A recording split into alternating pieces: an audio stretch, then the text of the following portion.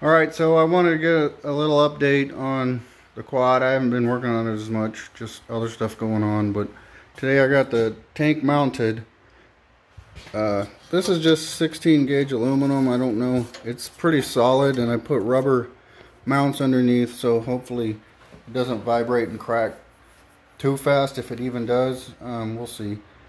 I just got them kind of tacked on, some heavier tacks to the tank just to hold it for now. I wanted to get the tank mounted so I can run some gas lines, but now I need to work on, I'm gonna have to cut this piece of tube out because I have no room to put my spark plug boot on the spark plug, so I'm gonna redo this, either move it or flat plate or something, not sure.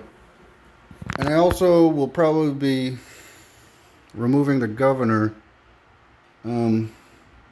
I can't afford a billet flywheel or rod or anything for this thing right now, but I want to get it at least test rideable, and I'll eventually want to put on a bigger carburetor, so at least get it riding so I can make sure it handles right.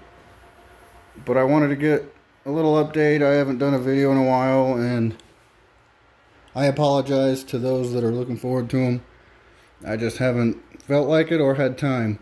I need to get a helper to help video and to make and edit the videos, but my wife's a graphic designer, but she's so busy she doesn't have time either. Let's see, any other updates on this? I want to get a thumb throttle on it.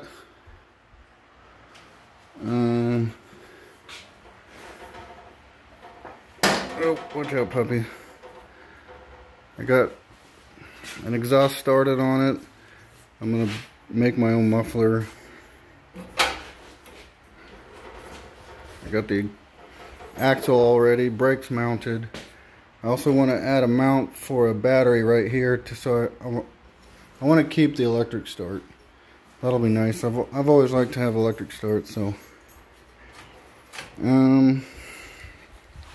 frame's ready, so I do need to finish welding the sidebars and the foot mounts.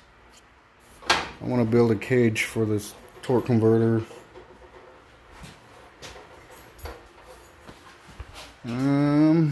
It's almost there. I should be able to test ride it soon, hopefully. I need to finish the seat up or do something else. I started on with the fiberglass pan, but I don't know what I'll do right now. I just need to get it rideable. Anyways, thanks for watching. Look for updates. Hopefully I can get back into making some more videos of anything I do, so because I like to make my own tools too. I built this sheet metal roller. Oops, sorry, welder. It works really nice. That's what I rolled the tank with. That's it for now. Get out there and go create something.